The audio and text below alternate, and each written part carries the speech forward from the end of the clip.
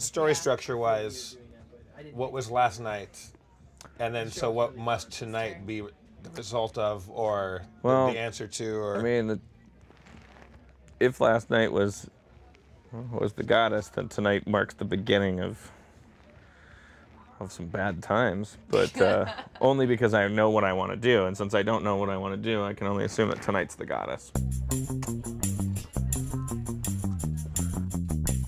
Bloomington, Indiana, hello! From the lofty heights of the Comedy Attic in Bloomington, Harmontown once again is in session. Please put your hands together for the mayor of Harmontown, Dan Harmon!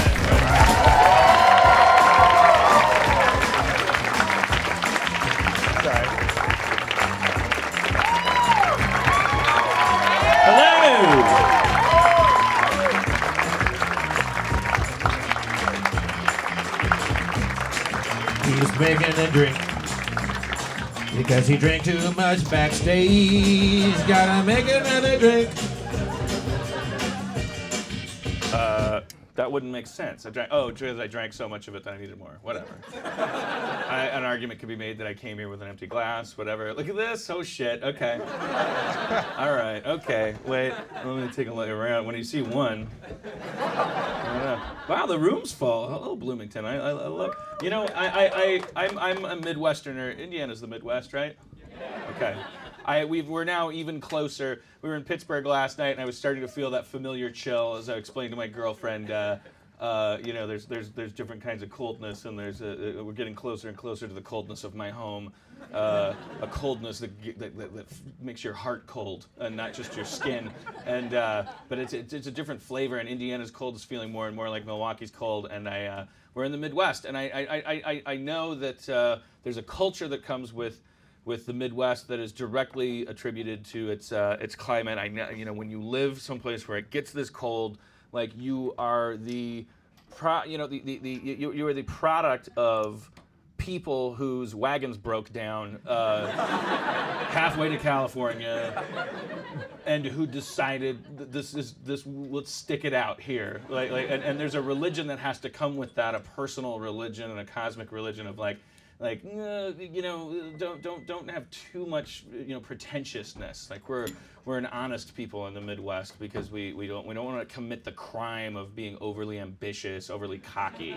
Like we stick to that Icarus myth like very much. And when you move to California from the Midwest, the people always say you'll be back, and they mean it like as both an insult and a compliment. And I know you guys know this. I know Garrison Keillor already told you, and I know that every comic that comes through here probably reminds you of it because there's an outside perspective on that. Because I'm from the Midwest, Jeff. I want to celebrate Indiana as being the most exciting, specific state in the entire country. It's not. What makes it so specific?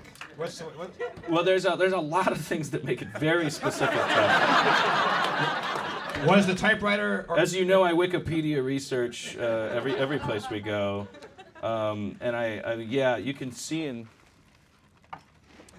just the effort that someone took to. Let's see. Sorry, I didn't actually have this up until you mentioned that. This wasn't like a pre-rehearsed bit. He just reminded me of the fact that I don't know. Well, it doesn't matter. Why am I going to look? I don't read it. I looked at the Wikipedia thing and it said Indiana is the 19th state to blah blah blah. Everything's like right in the middle. Everything's like it's the 16th coldest state. And then one thing it started real hot. It was like Indiana is the least extensive state in the contiguous United States west of the Appalachians. Even an attempt to be the least something came up short. It just bobbed right to the middle of the tank. Like nothing extreme can be said or happen here. But we're gonna change that tonight. We're gonna make Indiana the most extreme place in the world. Yeah, a guy just yelled out "Extreme Pringles" for no reason. That's a new thing that happened here. A guy feeling comfortable yelling out "Extreme Pringles." Did you know, Jeff, that Indiana invented glass? I thought that was the Phoenicians. Did you know that Indiana has more murders with hammers. Between the Appalachians and the Rockies. Just the most murders with hammers, period. Out of anywhere in the world. Did you know, Jeff, that Indiana... I did not know that. Did you know they once successfully invaded Michigan? Why didn't they annex it and keep it? They because they're cool people. They're good people. They like it in Indiana. Did you know that fluorescent light was banned here for 13 years? Because there was a socialist mayor of Indianapolis. I don't know. Worth a try. Let's do, also, the state famous for its basketball! Sports Corner! Sports Corner! Hey everybody, it's that time again for Dan Harmon Sports Corner. He knows about sports. He knows you like sports. We're gonna talk about sports. Boy, the Hoosiers, Jeff, Yeah. really out there dribbling the sphere. They got taking it basket to basket. It's been a great quarterly season. Do you feel that Gene Hackman's coming down too hard on the team?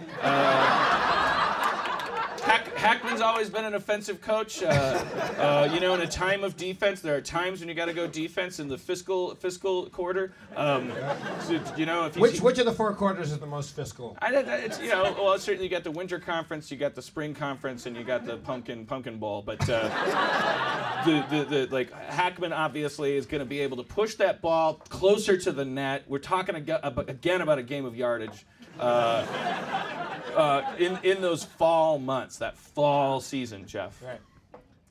So the key is to handicap the players. You got to keep handicapping them. How do you feel about the all this Notre Dame scandal? Well, I mean that was chickens coming home to roost. When you have a team poised with that kind of hubris, they're saying the things they're saying at the All-Stars, saying what they're saying at regionals, saying again, doubling down at All-Star regionals, like You've got a team that's got too much high game and not enough low game.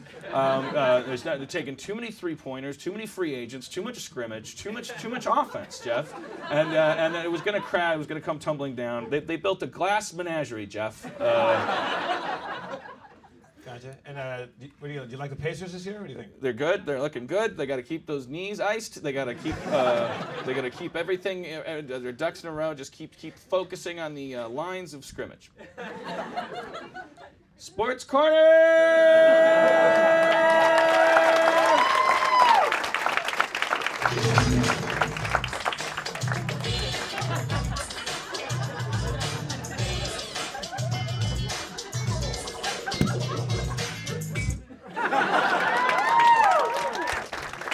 I had the volume down.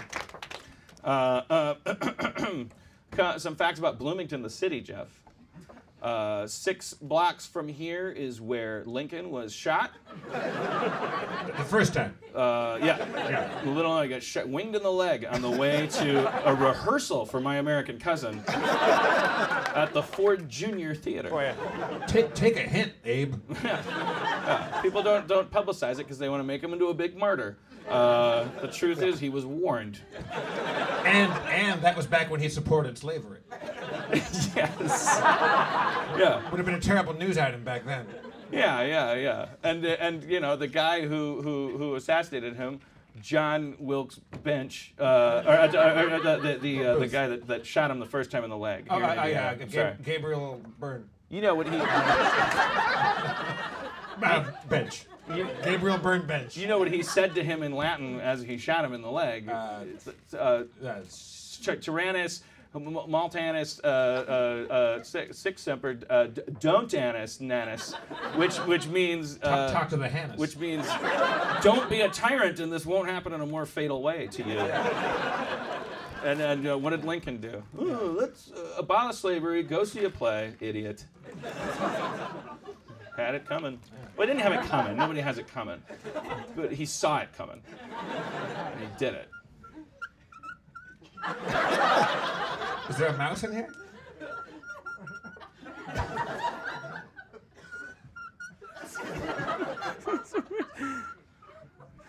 This is the most amazing thing I've ever seen. Podcast listeners can't appreciate this, but there's a grip on the mic stand that lets you adjust the height of it. It's not usually there's a twisty thing. You've all seen that twisty motion that comics have to.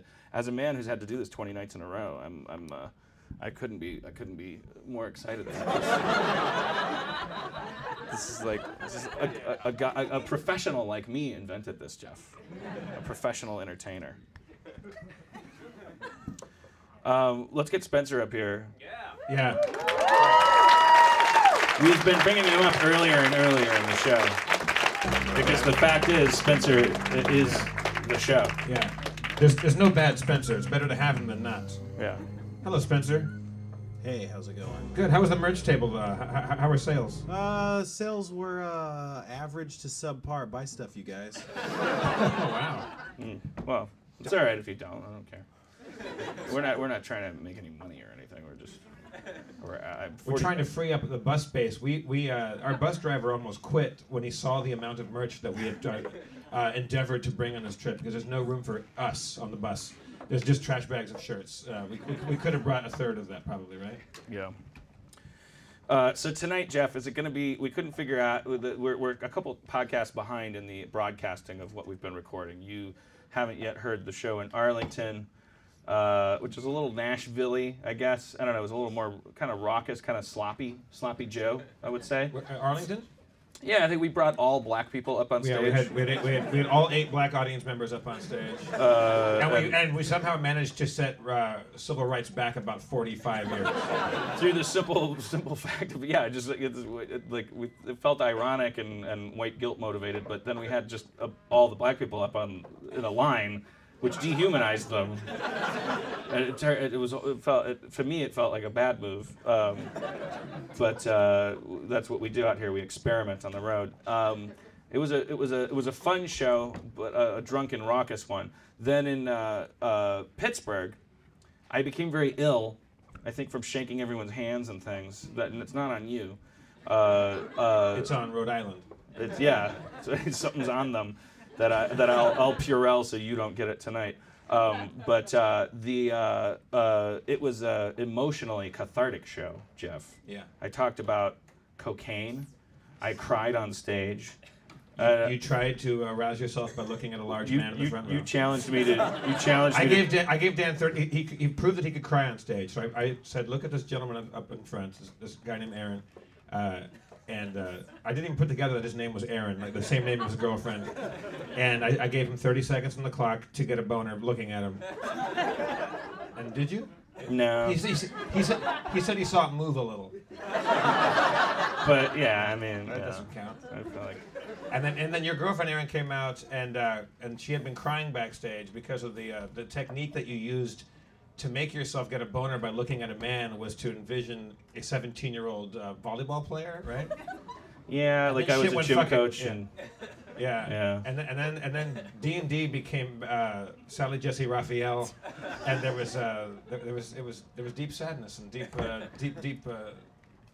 ennui. Yeah, Aaron and I talked to each other about our relationship during D&D. Brought the house down, but not in a funny haha way. In a sad. Brought the house down, emotionally, and then we ended.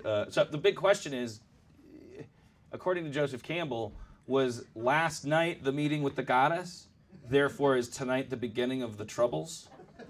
Or was last night the end of a road of trials, therefore tonight is going to be weightless and carefree and mellow, like a kind of dream poppy meditative experience? Let's experiment with that first. Let's do you have any new age music in there, Jeff? I have kind of like that. Do you have something mellow? Hang on a second, I do. Where are you? Can we bring the lights down just a little bit? Or... Perfect, thank you. Can we bring it down even more? Even more? That's good. Okay, good. Yeah. That's good.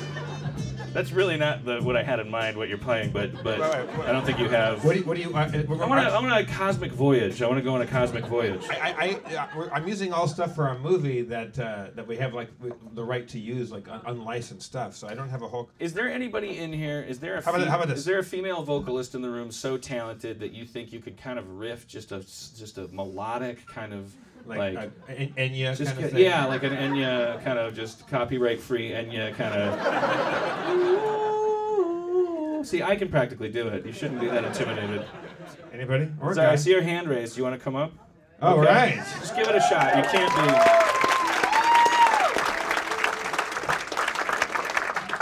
be. Your name? Ruth, everybody. Wow, you got a Dalek snowman on your shirt. That's very cool. We see a lot of Doctor Who's T-shirts in our audience. I love that. Yeah. All right, Ruth. That's why I knew Sports Corner would work. Enya was the idea. Yeah, just kind of like a mythical. New Age, like you're getting like Middle Earth. You're getting a massage, you know. Maybe quitting smoking. Maybe. Yeah. Maybe an elf is you know the nimbly running through a woodland area or something. Like a non-smoking elf. Yeah. You know, like non-smoking elf. Like. Close your eyes. Drift to the center. Come with me on a voyage of the cosmos. Your soul is not bound to your corporeal frame. It is rising above the stratosphere. Nice reverb. Wow. Hey, what are you doing here, Jeff? So sorry. Jeez, I'm trying to relax these people. I'm sorry. Pretend I'm not here. Jesus, fucking asshole. Keep going. Sorry, we're in the stratosphere. Okay. Your body pulls back, growing ever distant from its terrestrial origins. You see Jupiter pass on the right. Goodbye, Jupiter. It's a big planet, but not a lot happens there. Some say it's compensating for something.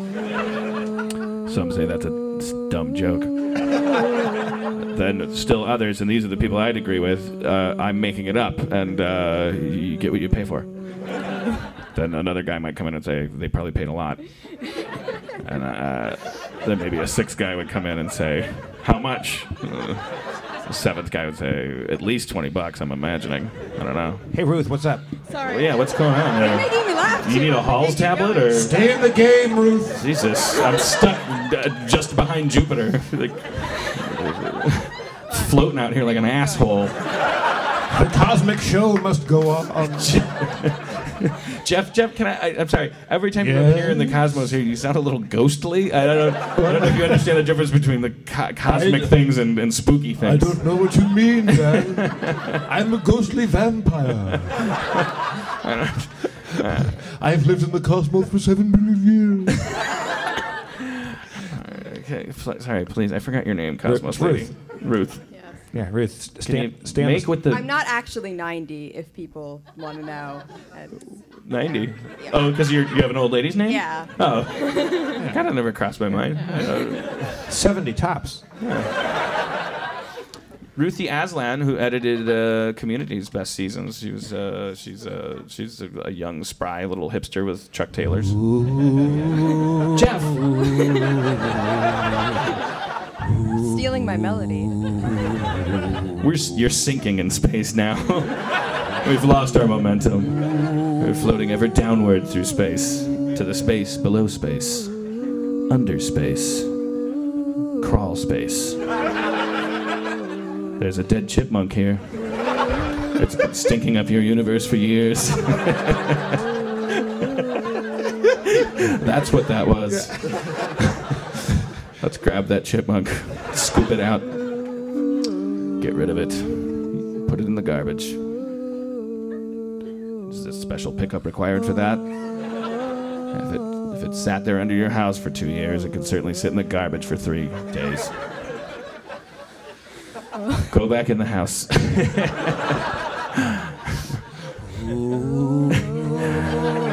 reach for the highest cabinet you can find. Open it. There's a human head in it. Jason's come back. He's followed you to your home outside New York. And yet, so many years later, we'd make a big deal out of him going to Manhattan. Relax. It's not like he's a killer that hasn't traveled before. He seems to know the transit system. I think some of you 40-year-olds know what I'm talking about. Jason Voorhees, Plot holes. Let's get some consistency at table 1, the 13th. Relax. Sorry. You're rising up through your own roof, leaving Jason Voorhees behind. He can't get to you anymore. You're going back out into space. You see Jupiter again. Let's go past it. I think maybe Saturn. I can't keep track. I can't remember. There's Venus. Oh, that should have been... Okay, we're going the wrong way. I'm sorry. Apple Maps joke. Apple Maps joke here. Sorry for deconstructing the Apple Maps joke instead of just giving it to you straight, but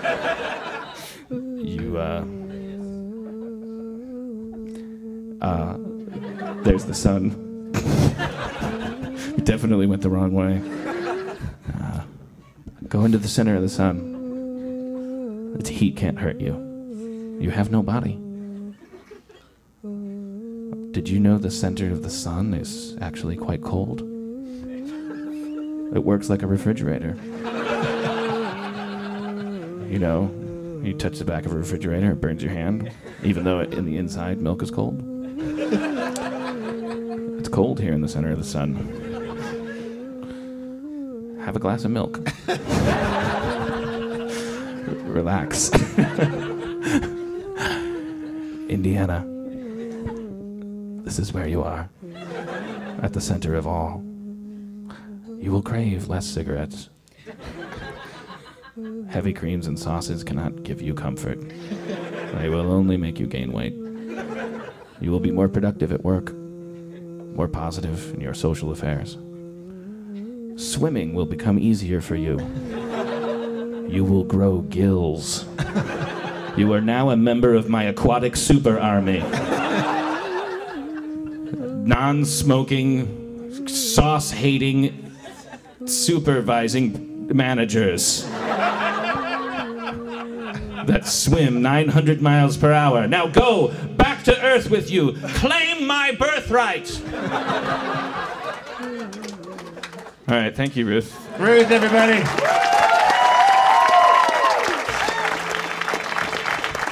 Rap. Shit. Rapping hard. Rapping in Indiana, in New York. Rapping to your mama, rapping to your daddy. Rapping like I'm Irish and my name was Old Patty. Got a cookie on my titty and my dick. Rap your mama's name's Saint Nick. Put her in the chimney, pussy. I fucked your mama, nothing rhymes with pussy. God damn it. What rhymes with pussy? Nothing rhymes with pussy. Wussy? Wussy, yeah, Wussy. Yeah, but Wussy is a... Gary Busey's not bad. Wait. Who said that? Get up on stage. Yeah. Rap battle. Come up on stage, sir. We're going to have a rap Who said battle. Gary Busey? Yeah. Who said Gary Busey? Get up here. Dude, yeah. You okay coming up? Yeah. We just want to meet you. We just want to touch you. What's your name? Matt. Hey, Matt. Hi. Yeah, Gary Busey, it's not a firm rhyme, but I think it holds Oh, up. that's good enough, I man. thought it would kind of shoehorn there, a little bit in there. Yeah. Thanks. That's what rapping's all about. You know, Rhyming shit that you didn't know rhymed. That's what makes Eminem if a you said genius. Gary Busey, people would know. Right. Yeah. No, Busey. If I said I fucked your mama's titties, I fucked your pussy, I made her ass crazy like her name was Gary Busey. Like Yeah. people would be impressed by that. They would have bought a T-shirt. I think you get a T-shirt. Give them a T-shirt for Gary Busey.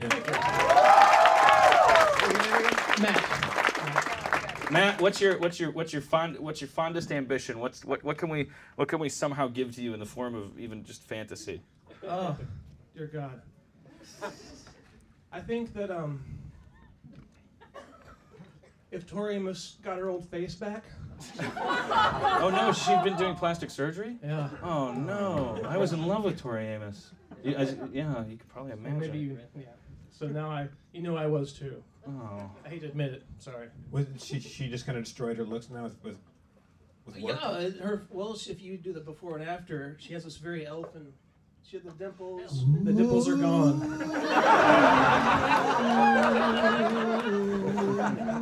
It's very bad. That's a bummer. It is. Sorry.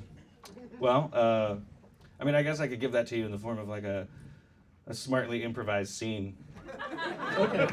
All right. Yes. And there's nothing else. Can we add to that? Like. You go ahead. Just read it. No, but I mean like. Well, okay. I'm hearing the word pickle. No, I meant like anything else like that you want. Well, for what life. happens in the 13th episode after Giorgio Moroder helps save the Earth? Who?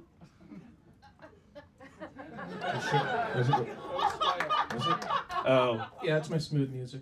I have no idea what you're talking about. That's a yacht rock. Oh, t-shirt. yacht rock! Holy fuck! Wow, yacht rock. But you're asking, is it a trivia question or is it an ending that you don't know? Will there ever be another episode? Oh, yeah. I don't. That JD Risner would have to know that. Oh, right. Yeah. I mean, I'm just a guy. I just played. What's his name? You didn't even know. I can't remember his name. But Ted Templeman. Yeah, I played David Lee Roth.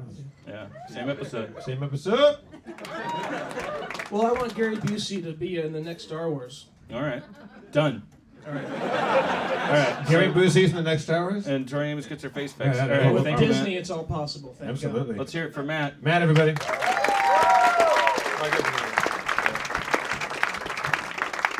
Done.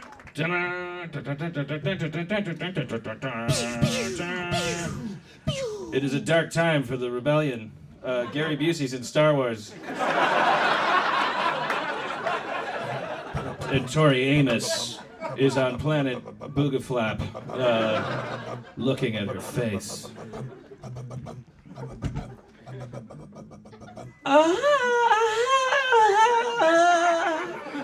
I want it to be prettier.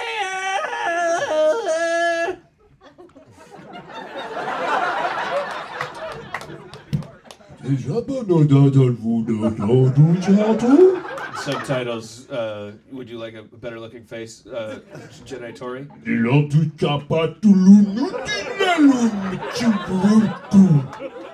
Yes, I would.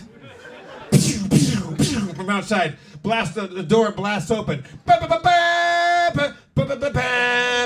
Copyright infringement.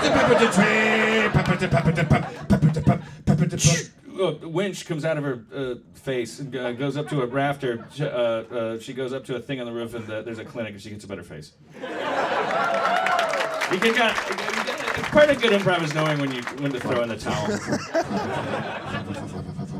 And that's the end. That's you were back to the DVD menu there. That's why. Let's go to special features. Yeah, and deleted Gary Busey scenes. Special features, deleted Gary Busey scenes. Featurette featuring Gary Busey talking behind the scenes about. It's been a very interesting experience. When you Star Wars is not a movie. It's a state of mind. And it's merged with what I've done to create a shamanic experience. Subtitles: Star Wars is not a movie, it's a state of mind to create a sort of shamanic experience. All right. Here. Well, I hope Matt got what he wanted out of that. Well, I think the audience got what they wanted. Yeah. Deleted scene where Gary Busey spaces down at I guess, Darth Vader. He spaces down? Yeah, he spaces down. I said I was trying to say faces off, and I got a little drunk. Okay. No. This is a space down. Surrender your lightsaber, Darth Vader.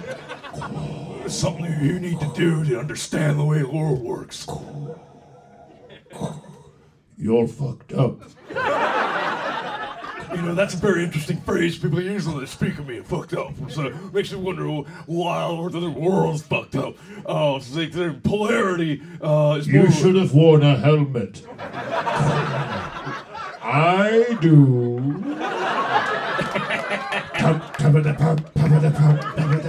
All right, deleted scene. Star Wars Gary Busey.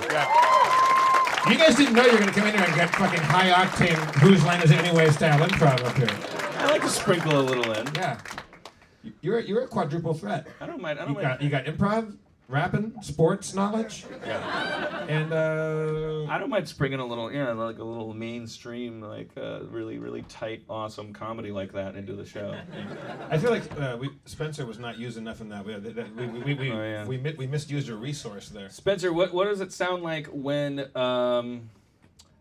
shit. Is this doing the thing? Yeah. Okay, just making sure. We found a thing that Spencer can do. He can kind of freestyle Dungeon Master any kind of monster attacking you. So you can make up a monster, and he instantly goes into what like the character description of that monster. Spencer, Gary Busey. A guy that I don't recognize walks into the room. He says he's from things, but you're not entirely sure. He might just be one of LA's crazy people. Sorry, I don't watch movies. He doesn't know who Gary Busey is. Right? Sorry. I mean, I know who he is. He's a guy who's famous for, like, acting. Yeah. But, like, that describes many, many people. He was in Point Break. You ever see that? What? That was a good Keanu impression. Everyone, shut up! Yeah, no, You don't see things. You don't watch any movies? I don't watch most movies. If someone says, "Do you want to watch a movie?" I'll say, "Nope." That's a good policy. It's kept your brain free for like every entry in the monster manual. Yeah, all the other useless factoid information. You know what an owl bear is. You know an owl bear's armor class. No, it's 16. That might not be right. You don't know. In my day, armor class was negative numbers. Yeah, it was THACO was a thing. Yeah, good time. To hit armor class 0. Yeah. Yeah, it used to actually be hard. Yeah. Just name a not movie reference or something. All right. A divorced employee of a craft store. Craft store. That's the monster that's attacking. You hear the steps and jangles of someone with made too many items in his apron. You smell the whiskey before you see him. Rounding the corner is a drunken craft employee. He's holding handfuls of paper stickers that no doubt cost 20 times more what you'd pay for them. All right. Yeah.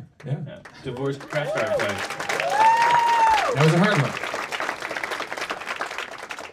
Who started drinking after the divorce? How about Spencer? Dan Harmon waking up on the tour bus. How about that one? Yeah. The door creaks open and you can hear several people running for cover. You hear the of the sliding privacy curtain, and then a thump as a large figure rolls out of bed onto the floor.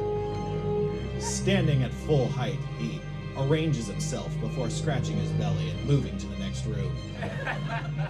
That's all.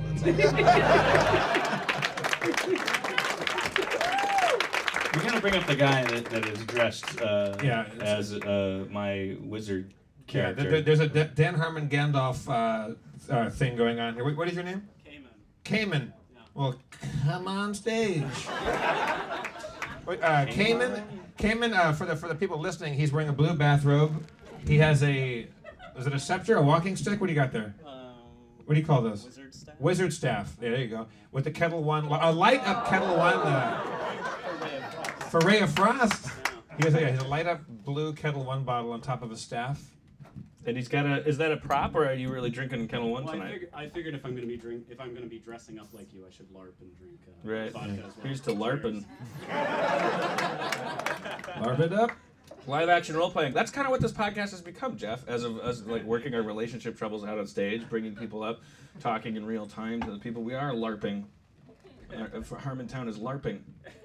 Now, do you live alone? Do you have roommates or a girlfriend? No, I live alone, and I was actually supposed to come with a girl, but she canceled on me. So, would she have got? But I see the irony in that. Would she have understood what the purpose of all this was? No, she was completely she had no idea what Harmontown was. Is that why she didn't come? Do you think possibly? No. Well, she said she was sick, so. Right. Okay. All right. What's her name? Grace, I believe. Fuck you, Grace. Yeah, more like clumsy. Yeah. 2 days minimum notice. Grace. How ironic. I'm gonna name you Grace so you're out in the world and trip over people's feelings. Go. Be a bull in a china shop, Grace. She sounds like an awful person. Maybe maybe she's having a Grace period. She's been thriving on the part of the universe for how old is she? I don't actually know. 23 years. And tonight, the irony is that if she had come here, she would have avoided that blimp accident. Did you just curse Grace with a blimp accident? Saying that's how timelines work and shit, sliding doors stuff. If you guys Facebooked each other, you were like, okay, one last ritual before we meet at the Comedy Attic. Let's each send each other photos of what we're wearing to make sure that we don't wear the same thing. And then she's sick all of a sudden. Ironically, though, the only periwinkle blue robe I could find was a woman's robe. Oh, yeah. So. Is that's periwinkle, huh? Well, actually, I don't know. Wait, what? Periwinkle's a hard color to find. Oh. It's powder blue, right? It's blue. There's a lot. There's all exclusively female voices like calling out all kinds of. The room became a vocal swatch catalog for a second. Robin's egg, aquafoam, sing sang. A lot of nurseries going up this part of town this weekend. I would just say blue, I see navy blue as black. Is that a kind of color blindness or? No, under certain light, because you normally hang out in dark environments. It's true. Like I wear a navy blue suit, you'd think it was black. Yeah, that's black, right? No. This is charcoal. This is tangerine. I mean, charcoal's different from black, but charcoal's totally black. Charcoal. No, it's smokier. It's dumb. It seems like a dumb thing to spend your brain on. Artists. What do you have on? Kind of a pumpkin, a rust? What is this? It's red. It's not red. Red and brown. No, because yours is orangish, right? Mine's more red. Red. I'd say his has a bit more orange than Same mine, but color. still pretty red. Yours is made out of multiple different colors of material. I mean, woven together. Dumb. Colors are dumb. Colors, sports, most bands, horoscopes, other people, magic, Harry Potter. Yeah, I knew. I didn't come here to win a popularity contest. I mean, I saw that last Harry Potter movie is playing in the hotel rooms. You don't mind hanging out here, do you? Okay, good. That last Harry Potter movie is playing in the hotel rooms right now. It's kind of in rotation. I can't. There's like, I made a joke, like put on the Harry Potter movie to Erin, and she's like, "Oh, I can't believe it's on." It's like there's 900 of them, and they're all the same. This is Deathly Shadows Part 7 or whatever, and they sure know how to make a war between wizards look a lot like standing around. Like I don't know what contrivance you have to engage in before you get to this point in where there's a bunch of wizards fighting a bunch of other wizards, but I would think at that point even a 6-year-old could make it exciting. You know, like you go, there's 2 armies of wizards. Now, at least for this part, we could get a little interesting. And I did see a couple giant spiders, but they were really buried in the background. Dumb movies. Spencer, so much. The movie keeps jabbing you in the ribs and going, huh? How about that book, huh? Fuck you. I didn't read the book. I waited for the movie. I'm not a bad person. I don't care. It reminds you of the book. It's stupid. I read the book then if you like it so much. Irish Jerry Seinfeld, what are you doing here? It's like, are you going to occupy us or aren't you? How many cars do we have to blow up? Ceasefire. More like an incessant fire. Anyways, it's called rugby, but there's grass everywhere.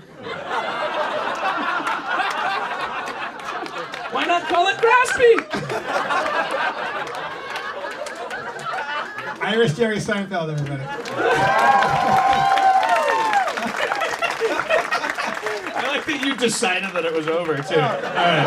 Wait, you can top that one? You were going to top Graspy? No, well, I was going to try. Oh, do it. Well, fuck it. Let's do it. No. Ladies and gentlemen, welcome to stage, Irish Jerry Seinfeld. Oh, hello. Some things just don't make any sense when you look around and observe them through your Irish eyes.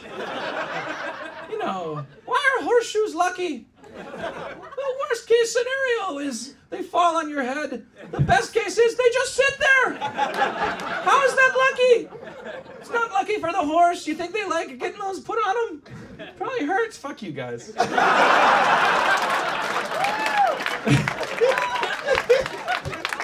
Glenn Levitt? Oh, that's Scottish. What's the difference between Irish and Scottish? You ever wonder? It all comes down to the skirts. It's like, you know, I'm Irish Jerry Seinfeld. Potato famine. I mean, what? So what if the potatoes ran out? Have a hot dog. It's stupid. That's so dumb. That's more offensive to Jerry Seinfeld than to Irish people. Yeah, well, he's had years to write stuff down. Clayman? Cayman. Yeah. Should be Clayman. Yeah. Bill Clayman. That's my Alan Rickman. Oh, so you're Professor Snape then? No, that's from Die Hard. Oh. When Bruce Willis asks him, I never got your name. And then Bruce Willis is looking at the sign behind him, and then Alan Rickman, without looking at the sign, says, Clay. Bill Clay. And then they engage in this beautiful dance between hero and villain. But they show Clay W, right? So his name might be William. So like he puts an extra little thing in there. Yeah, a little fucking reality spin, like, because he's done his work, and it's like the hero and the villain are doing this ballet, and it's like, and then Bruce Willis starts to walk away, and Alan Rickman goes, "She fits the Schugenbagenbunden." The what? The what? The huh? No, that's Shoot the Glass. That's later. Oh. And then he points the gun at him, and Bruce Willis goes, "It's a hell of an accent, Hans. You could be in fucking Hollywood with that accent." And then he tries to shoot him like he did with Takagi. Click. Oh, what do you think? I'm a fucking idiot. He takes the gun. It's amazing. It's a great movie. You should rent it. Bill Clay. Cayman, have you seen Die Hard? Die Hard. Yeah, many times. Die Hard, not in the Criterion collection of films. Well, Dan, do you consider it a Christmas movie? Yeah. I think it's a great Christmas movie. Yes. But I also think it's a great movie, plain and simple. Not such a great movie, Armageddon, in the Criterion collection. Armageddon's in the Criterion collection? Yeah. Yep. Fucking weird. The Rock, also in the Criterion collection. Well, yeah. Now I'm starting to, there's some kind of, some payola going on here. More like Cash-terion. Right? There's something happening here, right? Cayman? Indeed. Cayman, what do you do? I'm a scientist, actually. For real? Yeah. In what field? Kind of a combination of fields. I study planets around other stars and what they need to be able to support life. So is that planetary geologist? It's like a combination of geology and astronomy. Really? How cool! Yeah. That's fascinating. Yeah. So you look for like planets that might be like Earth-like planets that could sustain life, but based on their proximity to the star, or their and what they're made of, and all sorts of other things. And we're finding these new planets all the time now, right? We're finding like 100. Yeah, we've got like over 750 confirmed ones. That are confirmed possible Earth type. No, like Earth-like, we're actually having a very hard time finding them. What are the 750? 750 what? Do you mean just planets, whether they're the size of Jupiter or bigger than just planets. Oh, I thought we'd confirmed. I thought we're finding planets by the thousands and thousands. Right, but we haven't confirmed them. Oh, you have to actually. How does a planet? You have to hit it with a BB gun. Takes forever. Yeah, they have two little flags hanging from their hips, and you got to pull one off. How do you confirm it? Well, you just go back and look with another nerd telescope. Oh, so it's like see if check if you're. Yeah, it could be a smudge on one guy's telescope. Exactly, Those Swedish fuckers. Okay. What telescope do you guys use? I don't actually use a telescope, so I steal other people's stuff. What is your task? Like, what's your role in all this? So I look more at the chemistry end and say, if you've got this much oxygen and this much other stuff, can you make a planet that is habitable? Right. So. And there's nothing that you in the near or distant universe that you think could sustain life? Oh, I think possibly. Yeah, it's. I would say it would be weird if Earth was the only one. Oh, certainly, yeah. But like even in our own solar system, like there's like Enceladus, or there's some moons of like that. Yeah. That they think that we know there's liquid water there, and there's more extreme environments on Earth where life does exist, or at least did. So it'd be logical to think it's possible there, right? Right. And my research is saying, what does it take to get to that point of making it possible? Uh-huh. And does your expertise probably stop somewhere short of my next question, which is, on these planets that are capable of that have a kind of an Earth approximate environment, and then carbon-based life springs up on them, how kind of inevitable is sentience, or is that like a weird flash in the pan too? That it would be like, it's a really dumb question. So it's definitely more of a biology question, but I said so. But I'm a scientist too.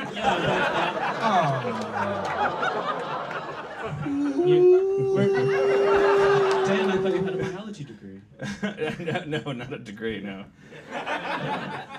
So we don't know, but there's this really cool thing called the Drake equation, which is sort of a calculation of how likely would sentient life be, and one of the parameters is what are the chances of sentience, and we don't know. Yeah. So that's a cool question. I mean, it's kind of because it's like we think with our sentience that it's inevitable, even if you're not a religious person, because we like I tend to think with the atheist part of my brain even that of course a planet that lives and breathes and that has life crop up on it, of course the final goal is the biological weapon known as a giant brain. Just realize you're talking to a guy in a bathrobe.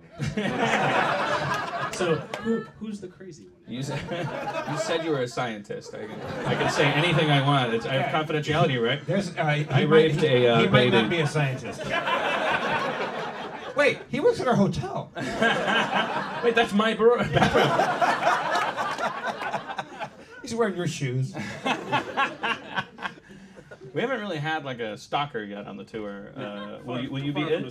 Well, I mean, I drove pretty far to get here, so it's kind of hard to. I guess that's the thing is like people drive. Like I talk to everybody after the show and that's willing to stick around that long, and and as long as they have some kind of flu on their hands. That's right. One of your girlfriend's red hairs has been hanging off your chin like some sort of weird. Oh, really? Was that really distracting all that time? Yeah, I'm sorry. Look at this. It won't. Just say something next time. Not that this will happen again a lot, but just say something. If I'd have said something, you would have fumbled with it. You never would have got it out. No, I'm telling even them. Like they're the ones that were dealing with it. The applause that occurred when you did that makes me feel really bad. Makes me feel like you zipped up my fly. Well, the thing is, from my vantage point, because I'm stage left of you, and the hair I think was stage right.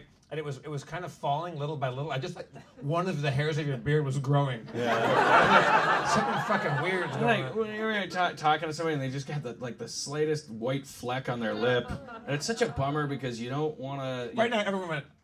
It's like not their fault. It's not your fault. It's not your responsibility. It's not theirs. You don't know what to do. They're talking. They have a fleck of foam on their lip, and it's just like yeah. I don't.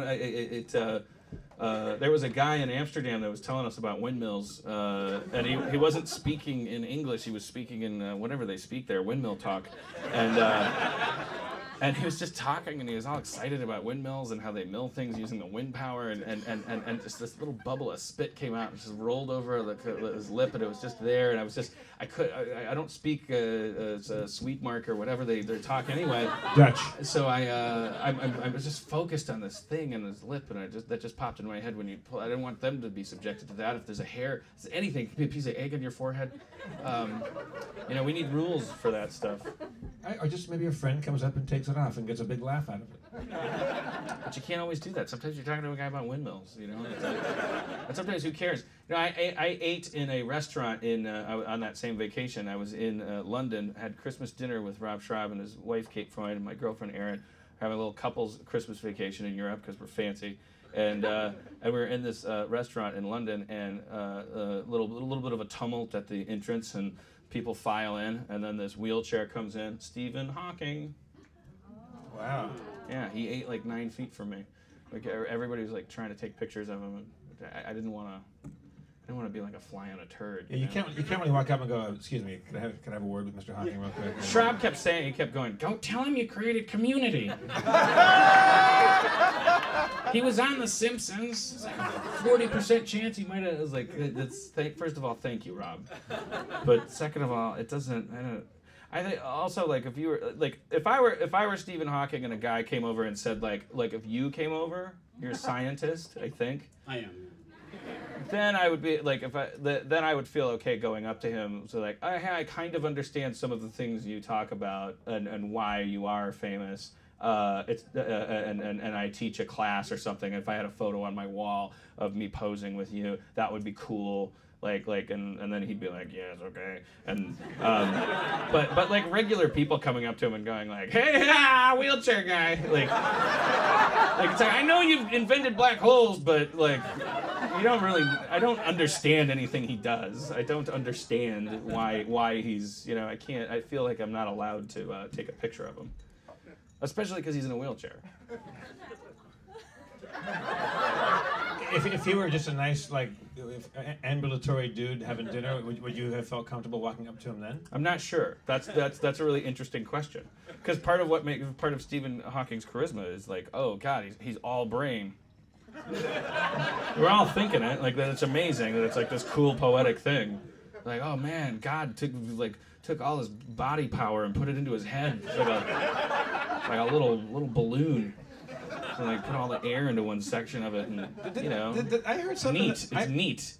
I heard something that he keeps being found with like bruises on his body, and and he keeps saying like, oh, I fell out of my chair, but like the injuries aren't consistent with somebody falling out of a chair, and they think that it may be like kind of S&M kind of stuff, like he's having. Has anybody heard that? I've heard that. Yeah. It's like into like sex clubs and shit. Yeah, it's like if your body is very limited in its movement and probably limited in its sensation. Like sex might involve just like a broom handle, just fucking whack, and also fucking if anyone deserves it, it's him. Yeah. Jolly Rogers. Say what? Let him get his Jolly Rogers. Let him get his Jolly Rogers, says a gay pirate over here. Why add Rogers? Like, is that an Indiana thing? It's just Jollies in Los Angeles. Maybe we have more shit to do. Jolly Rogers. Yeah. He's sucking me nuts. Why are pirates always getting their nuts sucked? Oh, Jerry McSeinfeld. Why is it pieces of 8? Why not just take 8 pieces? Nope. I can't. Hey, cast a wide net. I'm gonna hit a couple. I'll get another Graspy. All right. Graspy was a goodie. That was a goodie. That was fucking good. It's so good you didn't even get it until I said. No, I got it. I said, why do they call it rugby? There's grass everywhere, and you went, what? What? And then I said, call it Graspy, and you're like, whoa! And I was like, yeah, I fucking. That was like when you. I got it. I got it. Well, I remembered it different. I felt like hitting the 7-10 split. Like it was kind of like I hit the thing, and then you were like, what? And there was a delay, and then the ball went into the thing. I'm mixing sports. Is this sports corner? Yeah. All right. Breakdown, rap and sports corner. Sports corner introduction or rap? You don't know. It's a Schrodinger's rap. Is it an intro or a regular rap? You don't know till the positrons collide with the negatrons. Gonna open the box, it's theoretical. Fucked your mama like her name was hypothetical. It's the same word, basically. Fucked your mom like her name was Pythagoras. I fucked your mom like she was a stegosaurus. Kind of. So scientific words doesn't matter. Okay, thank you. Science rap. Schrodinger's rap. I won't question what you guys deem worthy of applause, but I just won't. But you disagree with that applause. Frankly, sirs and madams, I disagree with your applause there. I wouldn't let me get away that easy, is what I'm saying. You paid top dollar. What were the tickets? What, $20? Okay, that's pretty good. Who drove the? What? 100? Oh, you're joking. Some girl said, what? I paid 100. And it was worth it, right? Who drove the furthest? Sometimes that's an embarrassing thing to answer. Like some people are proud of it, some people are ashamed. I've talked to people who drove 6 hours to gigs. So. We got Louisville, Cincinnati, Columbus, and those are like how far away? I mean, 4 or 5. It's kind of hard to have this conversation with 100 people. What's your name? Jimmy Harmon, Nancy.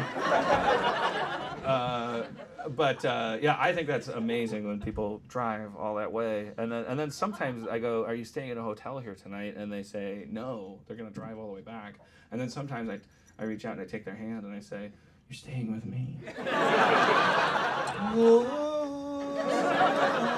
And whether it's a dude or a girl or hopefully both, Aaron and I take him back to our hotel room at the Comfort Inn, and we put on some Chardonnay. Smoke a J. Do a little TM. It's transcendental meditation. And basically enact that SNL sketch about the guys that like Cointreau. Okay. All right, Cayman, what do we do for you? What do you want? What do I? I'm kidding. I don't know. Oh. No, I mean, what do you want? I just didn't mean to say it in a weird way. I'll take some more vodka. Oh, okay, yeah. I didn't mean to stonewall. No. You've earned it. You've earned these lights. Drink your science spinach. Well, it's Monday night. Every night is drink night for scientists. It's what powers science, basically. Really? Yeah. So, like, most science gets done Tuesday morning, or most science gets done at the bar, I'd say. Oh. Yeah, thank you. You guys get drunk and then are there any science bars in town where the slide rule, the veiny slide rule, the slide rule, the graduated cylinder,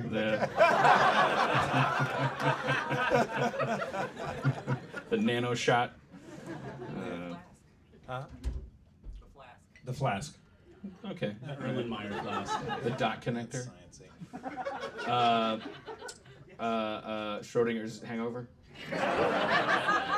E equals Jim Beam squared. No, that's a special drink special at that place. Weinsteins? Yeah. Done. Come on, anybody got one? Beekman's World is what's the one where the ladies Adam Goldberg, everybody. That's not nice. That's Garrett with one R. That's right. From Nashville, right? It's what's the one where the ladies dance in the bar and cut your expensive ties? Coyote Ugly? Yeah. Beekman's World is the Coyote Ugly of science bars. That was too long. Jesus! Holy crap! Yeah, that was a Mobius strip. I got the Mobius Strip Club. The Mobius Strip Club. Where there's only one titty, but it goes with it's all around. There's no nipple. Yeah. Infinite titties. Yeah. You get a lap dance, but it's like all of a sudden you're on her lap, and it's. Put your hands together for Tesseract. She's a wrinkle in time, boys. Get your tips out. She's got infinite titties, but we don't have infinite time.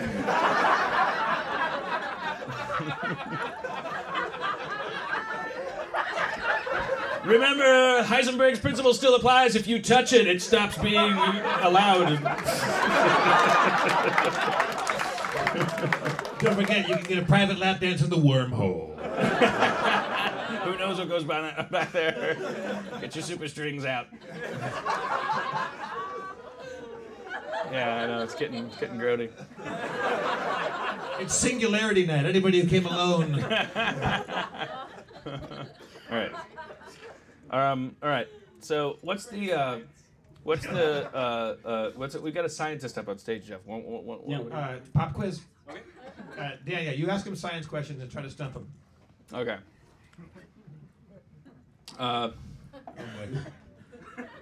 Could science ever? Well, I mean, fight the predator. Who would win in a fight? Science or the predator? Science could at least see the predator. Right. So and measure him. But whether we could fight him or not, or her, I don't know. Right. Nice. Very scientific, very open-minded. Predator might be a lady. Social science. All right. Well, let's have a hand for Cayman and Cayman, send everybody. it back to his lab.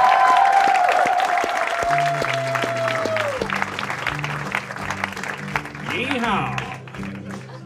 Science. Science, science, science. Well, 2 + 2 is 4. And a boot plus a boot is a shoe. I'm a funky science cowboy. How do you do? I'd like to take you back to my ranch shack and put you on your back, give a double slide rule track. Fuck your butt and lick your nuts, put my hat on the foot of your bed. Not much of rhyming happening, but I got a big bull crapping out in the back with my Carl Sagan shack science cowboy. Outer space is the place for me. Got a big green face and no TV. Got a big boot cowboy, boot fork, boot plate. Line dancing, square dancing. 4 lines make a square. I played the short version. I fucked up. You got a big bull crapping it?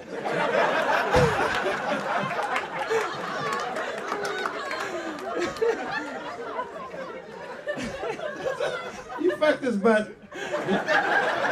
Licked his nuts. But you put your hat in the foot of his bed.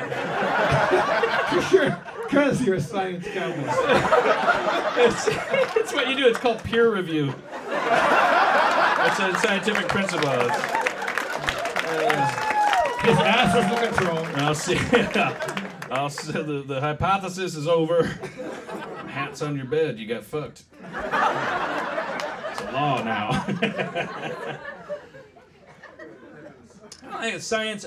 Nobody ever understands this when I say this. Science is like the best religion. Like scientists get offended by that because they're like, we're not a religion, and of course religious people don't want to think that science is a religion. But I mean, religion should be like what? How much more like religious can you get than trying to figure out how everything works? And everybody joining hands and moving toward the center of the universe and trying to find like corner God, and either he's gonna be there or nothing will be there, in which case nothing is God.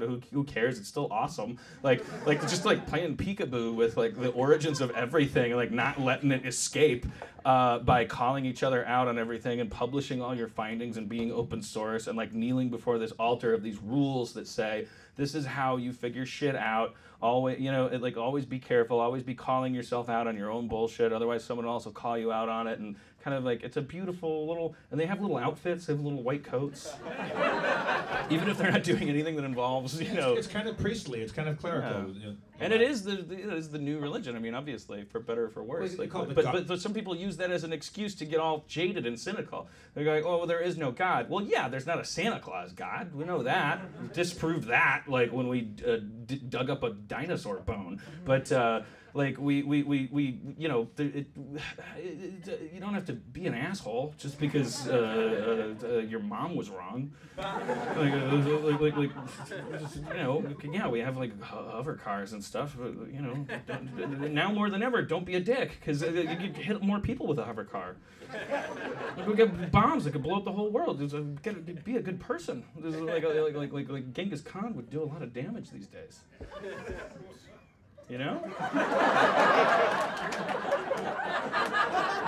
Scientists have to, like, they're the only ones that can save us, I think.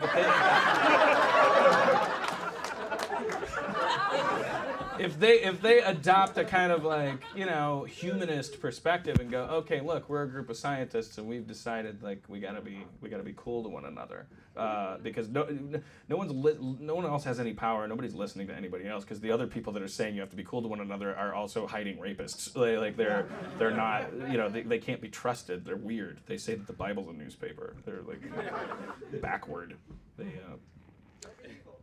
Don't be evil. Which means just don't like hurt other people because it's your species, like that's scientific.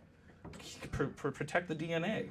We were a nearly extinct species, and we were in God's crosshairs so many times. Like this planet's been trying to kill us forever. Like we're a freak. We're like the Harry Potter of species.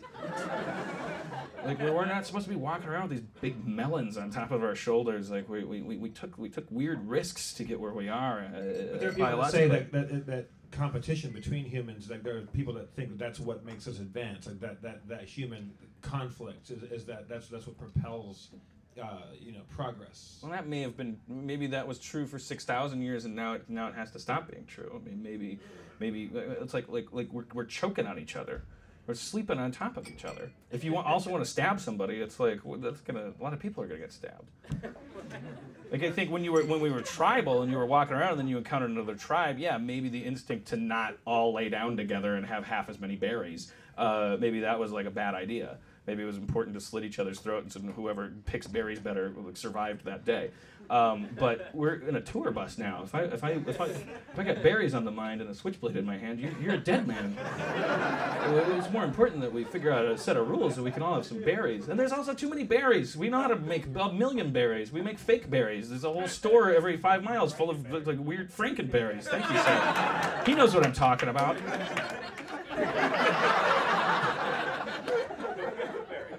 Don't forget Booberry.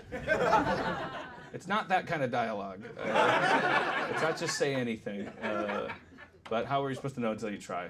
Just yell out the names of products. It's fine. I heard Listerine, hula hoop. This guy's mad at his dad. It's fine. God knows I don't have anything to say. What was I talking about? Scientists? Yeah, I don't know. You're talking about tribal people stabbing each other. Now that we are 7 billion strong, now that we know how to make buildings float, almost, look it up. We're almost about to be able to clone each other, and computers are almost smarter than us, and all this shit's coming to a head. Like we gotta get our shit together, not physically, like emotionally. We gotta get our shit together spiritually, for lack of a better word. We have to know when this next catastrophe happens, like what our priorities are. It's about to happen. We got a couple days left, Jeff. 3 days left. When does this podcast drop? 4 days from now. We really should speed that up. I hope you find it in a bottle on dry land. I want to be a cult leader. Let's we'll work on that as we head back home. All right. I think right now it's time to say what? Cult leader, Indiana. Oh really? Indiana's. Jim Jones. Oh really? Jim Jones is from Indiana. Yeah. Wow. He was my grandmother's. This guy says Jim Jones was a Sunday school teacher at his grandma's church. Wow. Is your grandma alive? Yes. Okay, good. Jesus. Holy smoke. Yeah. Any other infamous Hoosiers? John Dillinger? Larry Bird. Larry Bird. Notorious baby raper. Huh? Ed Gein? No. Greg Kinnear? The infamous Greg Kinnear. John Mellencamp. I saw that on Wikipedia. Cool. John Mellencamp still lives here, right? Michael Jackson. Yeah. Gary, Indiana's from Indiana. Not Louisiana, Paris, France, New York, or Rome. But Gary, Indiana. Gary, Indiana. Gary, Indiana. My home sweet home. Jeez, wow. Big music man following here. But, yeah. I mean, they have to keep they're in a neck and neck competition with Oklahoma for mentions in a musical.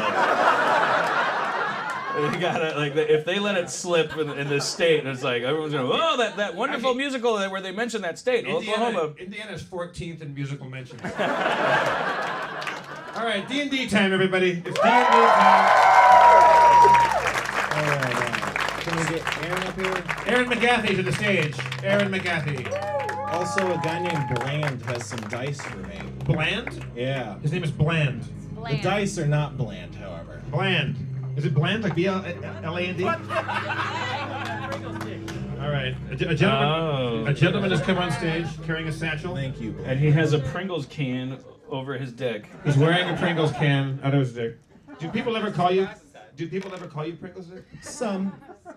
Yeah. Sometimes it's the extreme dill pickle.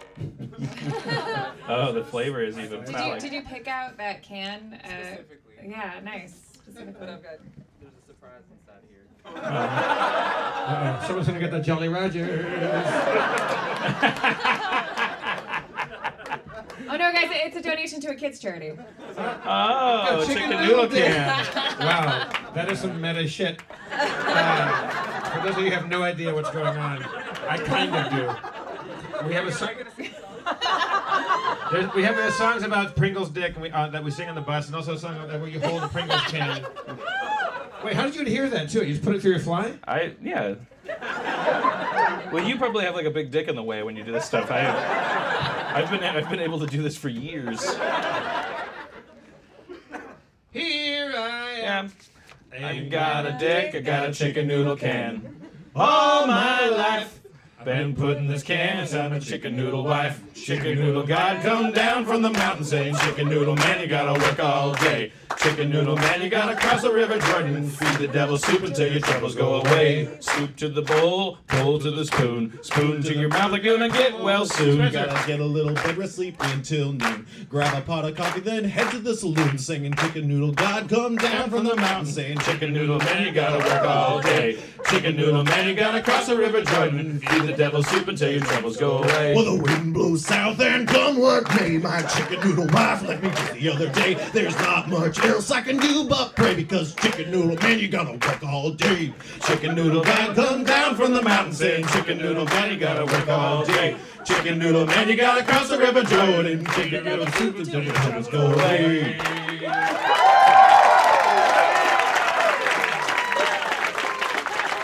Bland, everybody. Giving the gift of a chicken noodle can outside of a Pringles can. We have to write a song that fits inside a chicken noodle soup can, and then it's like this Russian nesting dolls. Yeah. But I was just thinking, Bland, I am so sorry about the either already having occurred or imminent homicide of your parents. Like the fourth. Bland the fourth. Bland the fourth? Your dad, meaning like, did your dad name 4 kids Bland, or? It's bland with no D, right? Or is it bland? Bland, like dull and tasteless, yeah. And you're the 4th generation of Blands? Yes, my father, my grandfather, my great-grandfather. Holy shit! Wow. So it's ironic. Hence the piercings. It is powerful and flavorful that you're the 4th Bland. Like that's a. And also that he chose extreme dill to put on his dick. Yeah. It's the pickle. It's, you know. Yeah. Bland, do you only drink? Do you only consume extreme flavors? I try to. Actually, this really made me burp a lot of dill flavor. Oh, you ate them?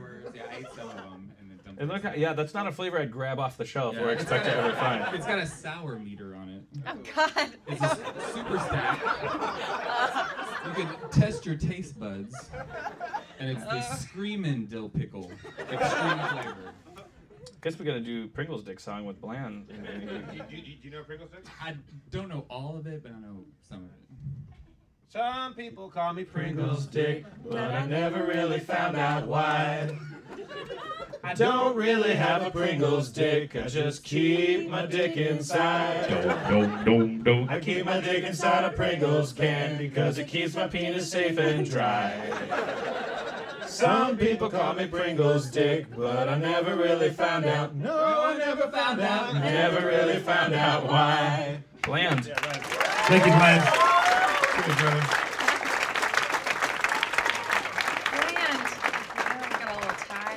That was some complicated shit. It's weird that he put all the time into making the Pringles Dick thing, ate the chip. How is that doesn't really know the whole song. How is that can staying in your pants? Just by zipper force? Yeah. I don't know. Why are you bewildered by that? I'm surprised it doesn't fall out.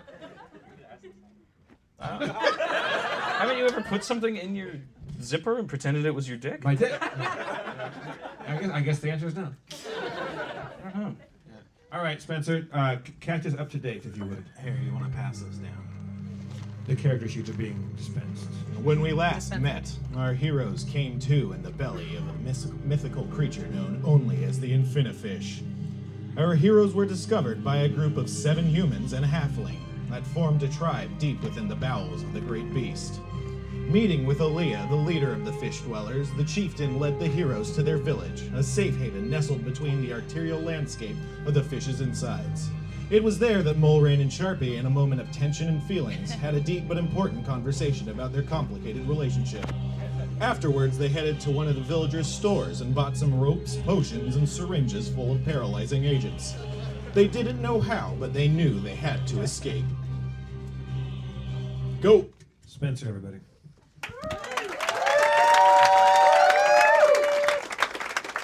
So if you recall, you're in this village. It's been made out of things that the fish has eaten. And yeah, you were talking to the chieftain. Yeah. You got some stuff. All right, so we were talking about making this fish barf us up, you know, like Pinocchio style, right? Yeah, they're 2 episodes behind. We got swallowed by a big giant fish, and we were trying to make it barf. Teleportation what? Yeah, you have that cloak. It teleports. Jesus, I have a teleportation cloak? Yeah. Can you teleport out to the blowhole? Maybe it doesn't have a blowhole. Maybe it's not a whale. How does that cloak work? You don't even know, man. Your dad showed it to you, and you didn't seem to have a mastery of it. All right. Just go for it anyways. Can I think about the top of this infinite fish? Okay, you can think about the top of it. All right, think about it. All right, you're thinking about it. I use the cloak. I whip it around me like Alex Baldwin in the shadow.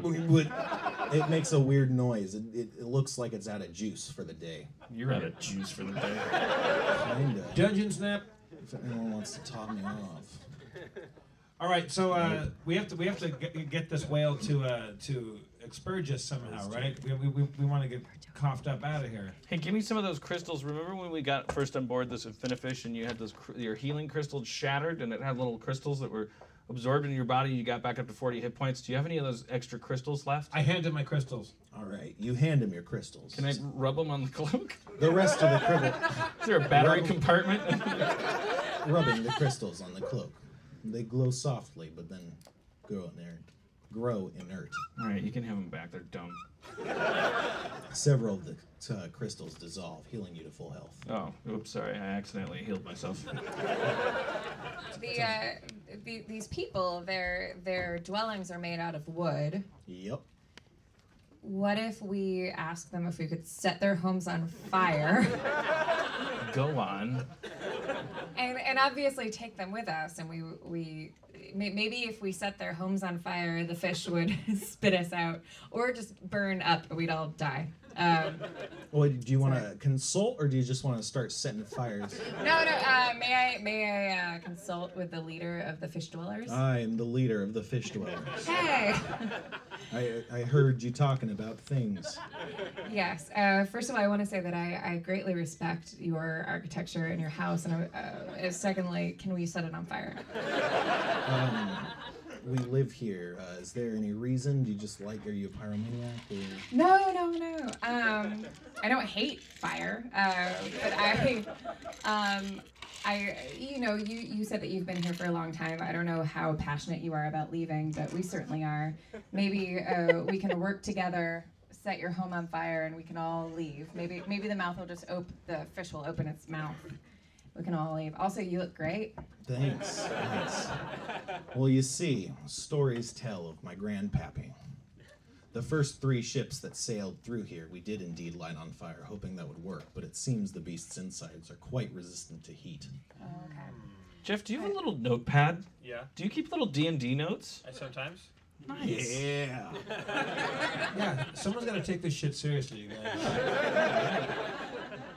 What is that word on your paper? What does that say? It's Leah, the name of the leader of the fish people. Shit.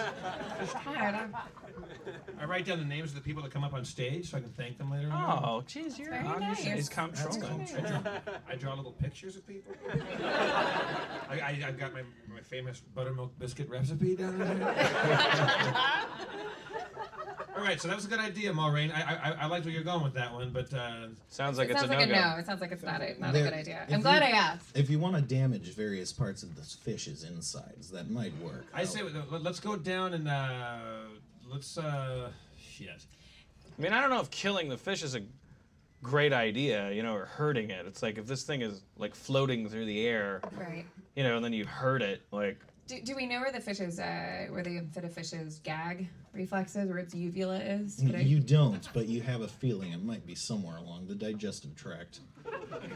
Weird. I lead us off in the direction of the esophageal part of the fish. Aaliyah says, you can go fish west to its primary digestive tract. You can go fish south, but no one ever goes fish south. Why doesn't? Because you get pooped. Let's go get pooped. Well, don't. Let's go poop. Yes. Why do we get pooped? Because everyone who ever gone that way is dead. Well, Kenny because tried it they've once. never seen them again. Yeah, Kenny tried it once. He never returned. He never. Well, some say he escaped, but others say he perished, and others maintain that he never existed. So, I mean, either way. So we can make him sneeze or gag, or we can punch a hole through him, or we can go get pooped out the infinite fish. But then we're going to be floating out in the sky, right? Right. Well, maybe not. So and we don't want that. So hypothetically, we want a ship to fly inside the fish. And then we get on the fish, on the ship.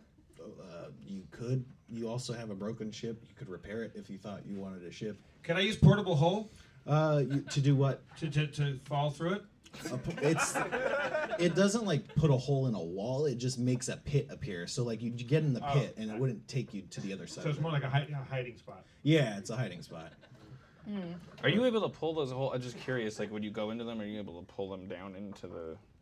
Like pull it into itself? Yeah. Like you'd probably turn inside out and explode or something. I don't know. I'm feeling lucky today. I said we go try the poop shoot. Yeah. You see a purple pulsating sphincter to the south. It seems tiny, but you might be able to squeeze through. Can you say that 10 times fast? No. I'm little. I'll go first. Wait, stop. Yeah. I just want to Instagram this. No, I want to tie a rope around you. Okay. Oh, great idea. Yeah, thanks. You bought rope, didn't you? Yeah, I have rope. I'll tie. Tie a rope I'm tying around, rope Quark's around waist. Quark's waist. I'm tying that to my. 2 tugs means I'm in an infinite toilet and I'm drowning. Right. Pull me back. 1 tug means good to go. Follow me. Okay. Yeah, Right. and if you start tugging a lot of times, we'll start writing it down like it's a song. Like Morse code? Yeah, but a song, but a beat to a song. Actually, we better eliminate 1 tug as an option because 1 tug could be a chaotic thing generated by all. Okay, so shave and a haircut. That means don't come in here. Don't come. Yeah, don't come. But if I go that means you can come in. That means. So if you're yank. Don't come in. I don't think I don't want want to to. yank. That means it's good to go. Quark, so if you go through the anus and it's imminent danger, you're gonna be like, all right. Yeah, because that's the system. Okay. That's the system. Okay, all right. Okay, so if you think you'll have that presence of mind no matter what happens. Look, fuck it. That's absolutely. Yank. Don't come. Don't come. But yeah. Calm down. Calm down. I am in a toilet. Calm down. Yeah. Okay. Right. Okay. So I tie the rope firmly around my midsection and squeeze through the purple pulsating anus. Muscular action sucks you in, and you find yourself in a narrow red passageway. It opens up to an outcropping that looks over a lake of acid. On the far wall, you can see a similar outcropping. Am I safe where I'm standing? You're safe where you're standing. Yank. So that means we don't go. No. Didn't you hear the last 2 yanks? I mean, that means he's probably perfectly safe, not standing over an outcropping of acid. So we'll keep our end of the bargain and follow him. Sharpie, really quick before we go into Zanus, I just had to tell you that last night was pretty heavy, but I love you and I love you forever. I don't care what happens. I know. I give her a passionate kiss, or at least one that it's so that it's taken so long to do that it's passionate. It's to the fans. What part of yank, yank, yank, yank, yank, yank, yank did you guys not All right, let's understand? go. All right, okay, This I'm rope next. is- I'm going into the anus. All right.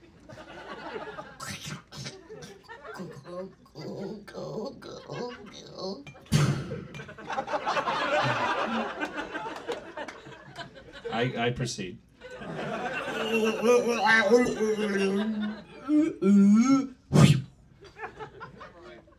On the far wall, you see a similar purple pulsating sphincter. A few giant wasps flit around the room. Wasps? In dizzy circle loops. Wasps? Yeah, giant ones. All right. Well, the biological analog is breaking down for me. So there are two sphincters. There's two, yeah. So We've entered through one, and there's another one along the other I see. passage. So, like, you know, we could be in a stomach kind of chamber. But But it's acid, so I I think feel we'll like the probably... infinite fish being an infinitely big almost organism probably just has more like big lakes of acid that kind of break down things in different stages. Yeah, maybe. we're in the Right. stomach right now. Yeah. But if you could fly above it, you wouldn't dissolve. Oh. Yep. I fly above it. Well, I use my teleportation. Oh wait, you said it's out of juice. yeah. But can't you fly, Dan? Didn't you have a fly thing? Well, I have a feather fall. If I start to fall, I could slowly lower myself into the acid. I wouldn't like break my neck on impact or anything. I take one of Mulrain's arrows and tie the rope to it and say, shoot the arrow into the far wall and we'll climb across it like rope bridge style. Oh boy. All right. I shoot an arrow. Uh-oh. Okay. You shoot an arrow and it flies across the room, but much like the cord of your microphone, which just fell on the floor, the rope disengages itself. It doesn't cross the chasm. I need to consult you about one of my spells. Yeah. Don't I have Tensor's floating disc? Tensor's floating disc, yes. Is it, does that have any range to it? Can anyone get on that and I can send them across? They can get on it, but I feel like there's a weight limit. I think it's like 100 pounds. Well, Sharpie's pretty small, or Quark. Yeah, okay. I'll just, you could probably send Quark over. You're not so sure whether you can get Wait, you put me on a frisbee and throw me across the acid lake? Yeah, exactly. Yeah. Yeah, I have like a thing called Tensor's floating disc. It's like a way to, it's like a floating hover sled, so I can put equipment on it. Okay. But Spencer, after I turn into a woman, I weigh like 50 pounds now, right? 50? I don't know. That's the standard weight for a woman. Damn. Ladies. Okay. 100. Just 100. Don't you have a shrink spell, Dan? Yeah, reduce person. Yeah, reduce one of us and send. Oh yeah. Reduce Mulrain and throw her across the acid. If I reduce Mulrain, will the weight limit of the will she plus Quark be under the weight limit of Tensor's floating disc? I'm just gonna say yes. Okay. All right. I cast reduce person on Mulrain. Typical. Then I cast Tensor's floating disc. Okay. Put the two of them on the disc. Yep. And oogie boogie. All right. Your maneuver works. They're on the other side. Oh! See you later. They applauded for less in Brooklyn. They applauded like a 3-point ray of frost attack. Can we throw the disc back to him so he can get on it? Yeah. I throw the disc back to Sharpie. There you go. And I scream out, "This is from both of us!" Well, I don't think I can. Can I get on my own floating disc? Yeah. You sound unsure. I am kind of unsure. I'm just rolling with it. You're rolling with it. All right, I get on my own floating disc. Woo. Slowly, it hovers across. You've piqued the attention of the flying wasps. Oh, Shit, man. Are you using the dice the guy gave you? Yeah, I am. And it's not boding well. Thanks, Bland. Two of the wasps streak out of the air towards you, pointing their vicious stings. You manage to deflect one of the blows, but the other strikes you right in the shoulder. You feel stinging pain as 7 damage enters you. Enters your body. Scorching ray! Scorching ray! It misses. It flies into the wall. Fire some arrows. What should I fire them at? The wasps. Oh, the wasps. Yeah. Sorry. You just made out with this guy, and now you're just watching him getting his ass kicked. I'm You're standing over going. I'm swooning. I'm swooning. As a woman, I'm just thinking about babies and doilies. I fired. Okay, so it's just one wasp. I fire one arrow. Like a regular arrow? A regular arrow, but I'm really focusing, Spencer. Yeah, you are. You hit it! Yeah! Right in the wing. The wing falls off of its body and careens into the lake of acid. All right, Your ascent or movement continues. All right, Tensorized. You get to the far outcropping. Tensor's disc out! The other wasp is droning lazily around. He knows better than to mess with y'all. Okay, cool. Let's not fuck with that guy. No. All right, so what are we looking at now, Spencer? Purple sphincter. Purple sphincter. Same system. Same system. Although, can I recommend? Can we talk about those shoes and a haircut? Yeah, like it just seems like. Now let's use the same system. Sorry. Okay, but it's okay. So if something's going wrong, then you say. So it's like. So that's bad. Think so of it. No, bad. yeah, right. If there's no other that's what tugs. happened before. Yeah, I'm in a butthole. Come in. Come in. I'm in a butthole. Right. I'm in a butthole. If I don't say. Think of it this way. Okay. Did you think of it this way. Okay. I'm in terrible danger. Just kidding. So the two tugs negate. That makes sense to me. So, yeah. Oh God, baby's so smart. Yeah. Baby system's so good.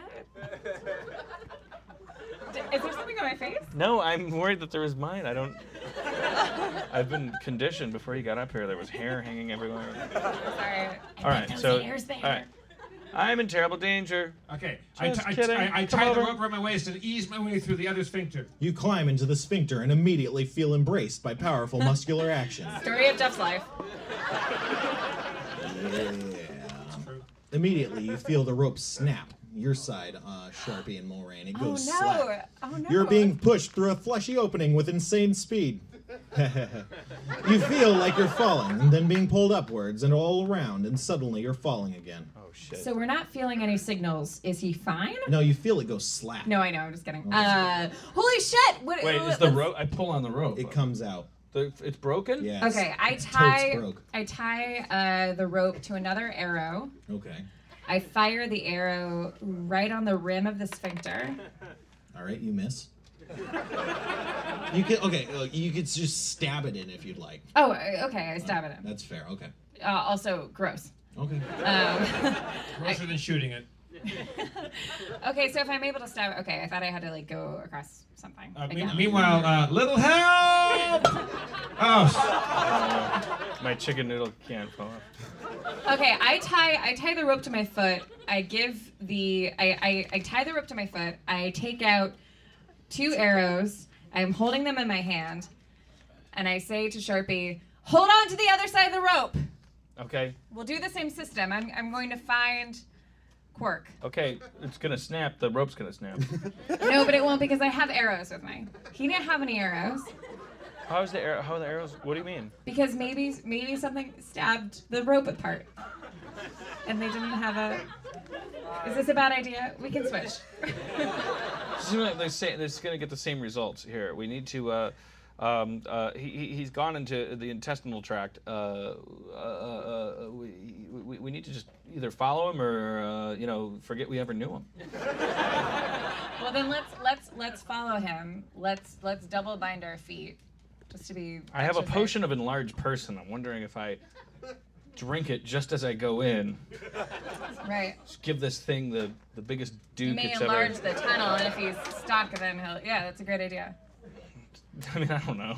It doesn't. It just seems like a random thing to do, but. Don't be shy. You're so smart. I charge headlong into the sphincter as I drink a potion of enlarged person. All right. Story Dan's life. You too get sucked into the sphincter. You travel around in it. As you get larger and larger, it doesn't seem to affect the speed of the esophageal ascendance. You too soon are falling. You land on a fleshy outcropping on the side of a big red pit. Below you, you could see the ship you crashed here on. Am I there too? You were there too. What's up?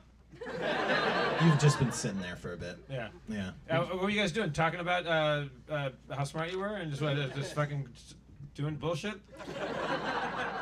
Before you get judgmental, you might want to realize you're going to be around us for a while. We just came full circle. That's our ship down there. Oh wait, so we just wasted a bunch of time? On the small ledge is a small campfire as well as a green tent. Who's on this ledge? You guys are both on. Oh, we're both on it? I'm on the other side of the sphincter. Yeah. Let's go up to the green tent. All right, that happens. I knock on the flap. It doesn't sound like much, but you hear the rustling and shaking of something exiting the tent. Oh, what's he look like? Okay. Out climbs a tall, thin elf with long blonde hair. He's wearing stained red leather clothes, and at his side is a magnificent longsword with a pristine golden blade. Haldo, I am Prince Valicent of the Valicent fiefdom. Hello. What brings you to my outcropping? Oh, we just went through some butts. We were trying to get pooped out of a fish. Well, you were close. You got pooped somewhere. Just to my little camp. How's it going? Do you want a sandwich? What's it made of? Fish innards. Listen, is there a way to get out of this fish? I mean, I know. I don't know much about navigation, although what I do know is sword mastery. I am a sword master, and I master all swords. Can't we just slice our way out of this thing? Can't we just start slicing and dicing and punch a hole? The thing about such great beasts is, although you can do hefty damage to their insides, muscular action tends to close the wounds, sealing any pathway out. You'd have to do something pretty dangerous to some of the vital organs to knock this thing out of the air. Meanwhile, I jump into the sphincter to join them. Whoosh. Splorf. But if we knock this thing out of the air, don't we all die anyway? Maybe. I mean, that's all up to you. What if it, like, vomits you into, like, a cushion plane? A plane of eternal cushioning. So we have to go get, like, to a heart or a lung or something like that and go stab it in the heart? I'm not much of an infinifish biologist by any means, but... You're more of a swordsman. Yeah. What are you good at? I'm good at swords. Like, okay, check this out. Shoot an arrow. All right, I shoot one arrow. Okay, you shoot it over the side of the pit. As it descends towards the earth, she unsheathes his sword and in a single fluid motion strikes with his blade. Shing. Although he's a good 30 feet off, you could see the arrow break into half and fall into pieces. It's like Robin Hood Men in Tights. Does he have like magic far sword powers? He's just fast with knives. It's a Mel Brooks movie. It's not realistic. All right, so we need to take this guy on a journey up to the organs and use his sword to destroy the heart of this thing, probably, right? Yeah, he's got fire sword abilities. Yeah, so I don't have a problem with you guys, escaping, but I kind of dig it. The Valicent Kingdom was pretty shitty. Wait, what are you talking about? You like it inside a fish? Yeah, it's like there's sandwiches. Well, listen, if you come with us, you'll have sandwiches that aren't made of fish innards. Like, what else do you put in a sandwich? How long have you been here? I mean, we just ate fish sandwiches too. That's typical. There's a whole world out there. You Maybe can do anything we can you show want. you some affection. Oh. Yeah, my girlfriend will fuck you, I guess. Is what she's saying. I don't know why she's saying that. Oh, she'll fuck you. And I mean fuck you. You're gonna have a pussy sandwich. Believe me, I have my share of portable holes. I wish portable holes had never existed in this universe. I can make mine pretty stationary. Well, I guess the conversation's moot because you said you'd like to help us, but you want to stay. But Maybe you could just show us the way and then go back. Is there anything that we could offer you that you would that you value that we might be able to bribe you with? Do you have any weapons or? I have a couple swords. Yeah. I have an emerald dagger. Yeah. I have a sense of adventure. Wait, didn't you say you'd be happy to help us? I'd be happy to help you with any sword-related problems or, sword-related expertise. I have a great flaming sword. It's pretty cool. You don't have to give him anything. He's going to help us anay. Is he is? Yeah, he likes helping. Hey, come with us and we'll just talk swords. Yeah. Oh, yeah. Well, you and I, we'll talk swords all day long. We'll play sword fight. Have you heard the new, Broadsword Monthly? Hell yeah. I wrote a piece for it. I can't believe it gets delivered here, of all places. But yeah, you seem pretty cool. Let's talk. Let's go. All right. How do I get down? Well, you got to get up. Feather fall. All right. Can I cast that on other people? Sounds good. Yeah. Yep.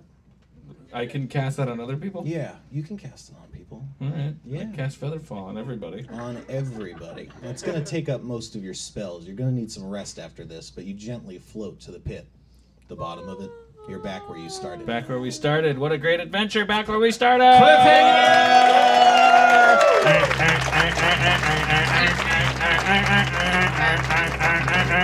Back where you started.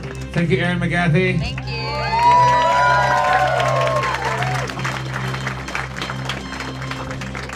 No, we're not where we started because now we got a guy with super far sword powers and he's going to help us kick ass. No, I know. That's the point of a story, Jeff. You go in little cycles. Yeah? Yeah. I wasn't being derogatory when I said back where we started. Oh, good. And what do you feel like you started the show, speaking of cycles, wondering where we were in the Joseph Campbellian thing? It seems like tonight was pretty easy. It was very supportive. Maybe too easy. Too easy for $20, right? Like some people I drove 6 hours. Why was for $20? Do you feel Why like is the it so easy? Do you feel like the audience needs you to work a little harder, break a sweat up here? No, I think the audience needs to give me validation so that I can know that I gave them their $20 worth. Well, they already gave you $20 though. They gave the club $20, but I'm saying I don't want to cheat them. I don't want them to call the Better Business Bureau. I want to buck some mamas. Oh, fuck some mamas. Oh, okay. I think they're saying that if I do some rapping, if I do some freestyle rapping, then that'll make their ticket price worthwhile. All right. Do you want to do the grand finale rap, or do you want to do one of the freestyle styles? I don't know. Let's try the do we have any Rihannas in the audience? Any Didos? Any girls that can come up and sing the Pea is yellow, poop is brown hook to our thing? At the very least, we have Ruth, right? Yeah, Ruth. Not at the very least. I didn't mean that. How about let's re-invite Ruth to the stage. Ruth, would you mind?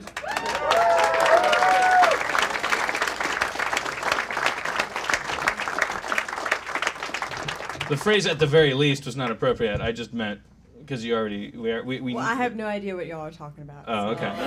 Well, it's very easy. Let's hear. What do you want?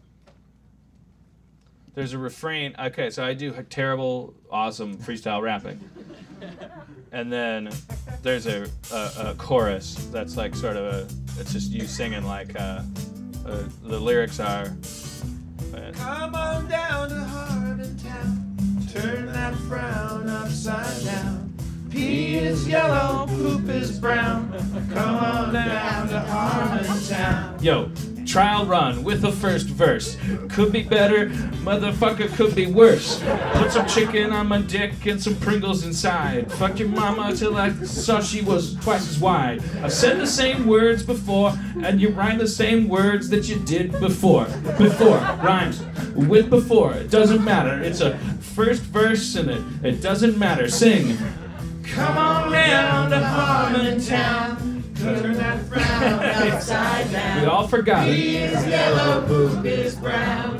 Come on down to Harmontown. Indiana, where the rivers flow. I fucked your mama so hard she didn't know where to go. I made her internal compass in her inner ear, spin around till she was like a bird that had experienced so much fear that it didn't know how to live, and eaten so many worms that its stomach started to give, and the bird exploded and rained guts down, and your mama's so fuckable. I can't believe it. Come on down.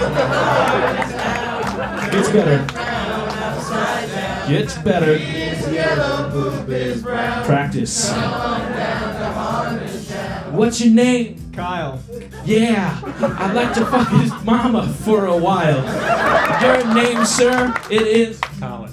I fucked your mama so hard she started falling. I fucked Kyle's mama, then I fucked Colin's. I fucked their mamas. Whatever, I think there was gonna go. It doesn't make any sense that I would do that. This cord will only reach so far. Yo, come on down. Just give me a second. Yeah, okay. Turn that frown upside down. Vicinity. Proximity. What's your name? Ryan. Is the man who fucked his mama hard like she needed an oil can. He's the only one I can reach. What's your name again? Ryan. That's what I thought. I'm trying to work the crowd and rap at the same time, and it's harder than I thought it would be. This chord don't reach. What's your name? Ryan. Just rapping, working the crowd at the end of the chord. What's your name? Brad. Brad does it. Fucked his mama in all of her closets. What's your name? David. David? No, it's not. Fucked your mama. But on second thought, David's mama came to my house just the other day. Fucked her on the scale, said, bitch, now you pay what you weigh. I fucked her 400 times. I fucked her so hard she had little grimes of residue from me. I'm sorry. Turn that frown upside down. That was gross. It happens. And your name is Eric. Yeah, and you do what for a living? Sell cell phones. Yeah. That's the truth.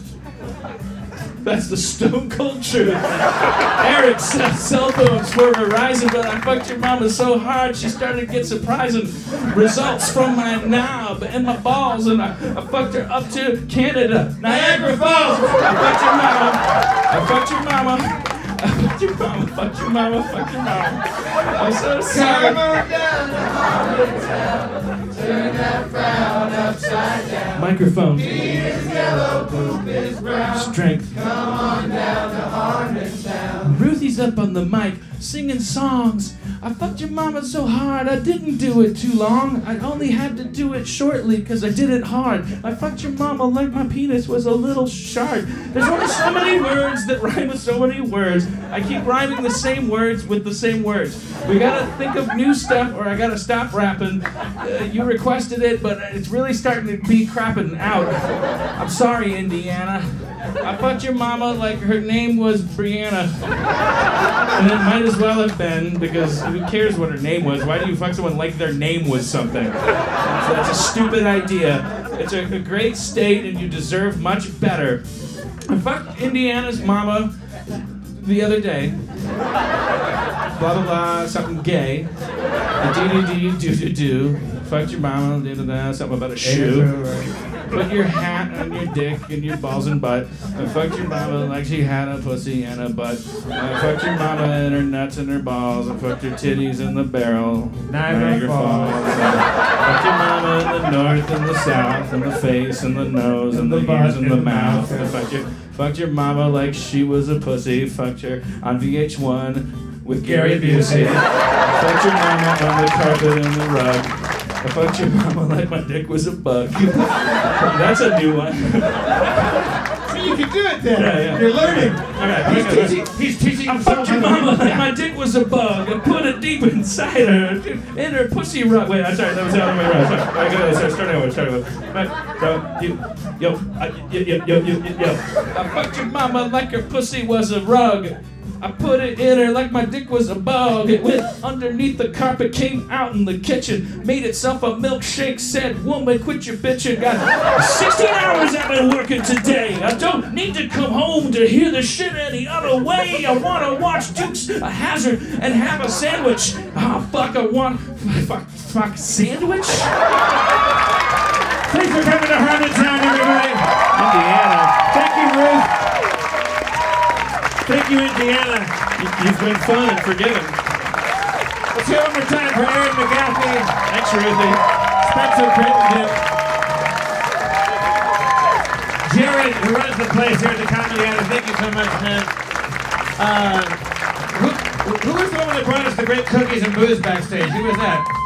Thank you. We'll talk to you afterwards. Thank you for that.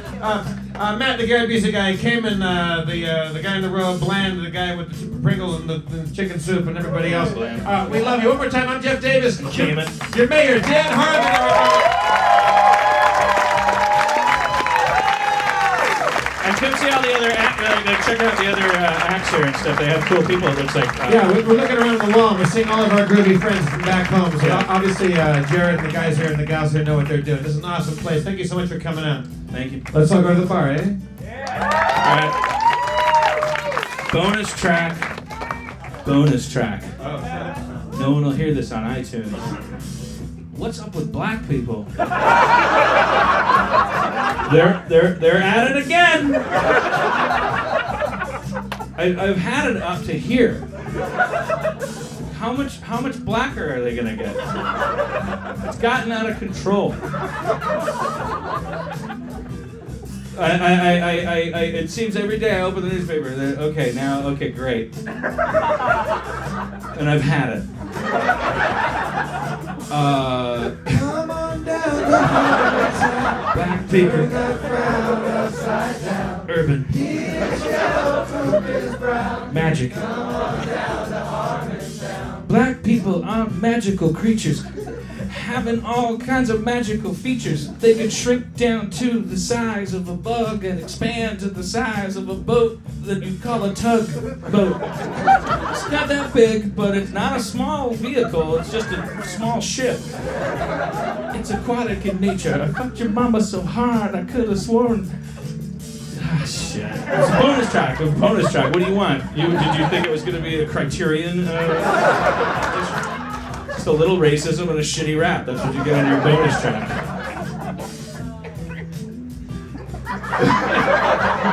All right, bonus track. All right, this is a deep bonus track.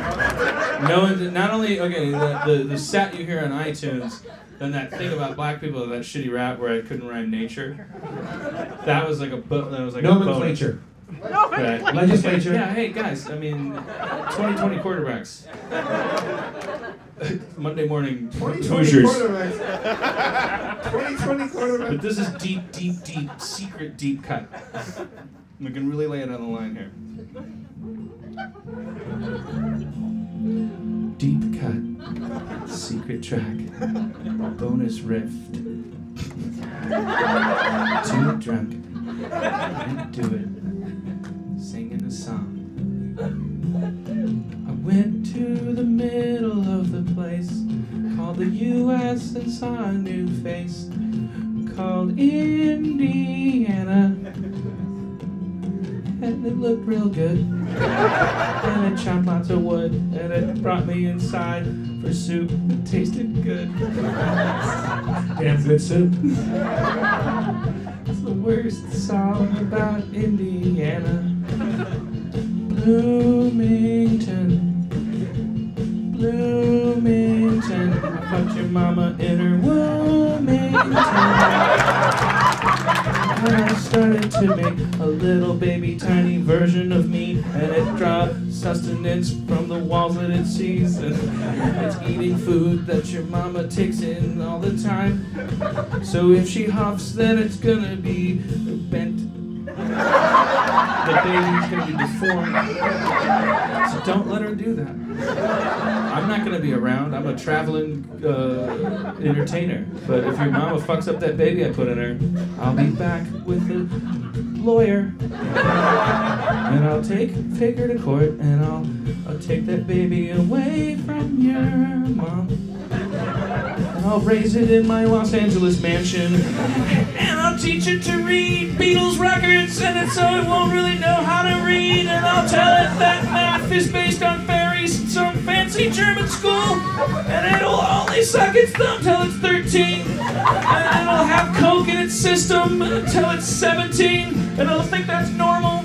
And then I'll replace it with Adderall, and it'll be all these kinds of weird educational programs that don't prepare it for the real world. And then when I go broke at 60, your mama's kid will be broke too. And then it'll just be wandering around out there like Andy Dick's son. Just wondering what to do. Is there a way to merchandise this? What happened to me? I got hit by a parental truck. Just laying in the street, like waving a flag. I mean, I guess it's worse in Lebanon, but shit. Sorry for fucking your mom. For fucking your mom in Bloomington. I hope she gives me a son. They're better than women. Even though women are better at swimming, men are better at running Capitol buildings and making guns. The worst. This is the worst thing I've ever done. It's a bonus. This is something that only you guys get. But Jeff, sounds like they got their money's worth. Yeah, it sounds like it. All right, let's ruin it. Let's ruin it.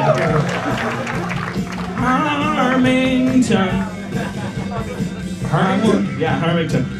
That's where you combine Bloomington and Harmontown to a special new hybrid town. All right, one more verse. Oh, here we go. Make it count, son.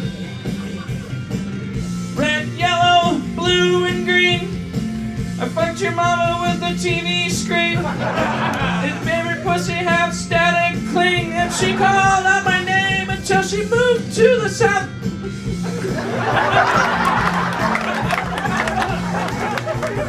Fucked her mouth. Niagara Falls. We gotta stop rapping and we gotta think of a new show to do when we get to. Where are we going next? Madison? Maybe this is a meeting with the goddess. If anybody has any suggestions after, I'll sign anything that you bought. If you have some suggestions for how to do the show in Madison, we'd be willing to hear them. We'll be near your family, won't we? Yeah. We should just invite your family to come. All right. Well, now how do you end a show that you've already ended, and then the joke was that you went way past the ending? You Harmontown.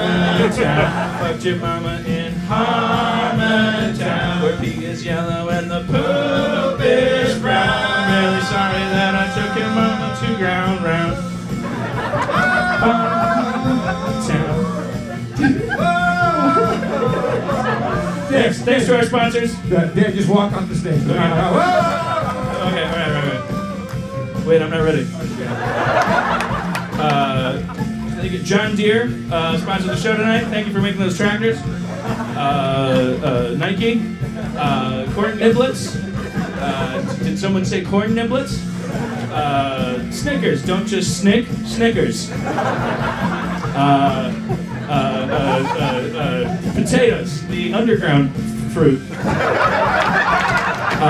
Grass, it's nature's carpet. American Express, for when America's not fast enough. Thank you, Bloomington. Good night. Thank you.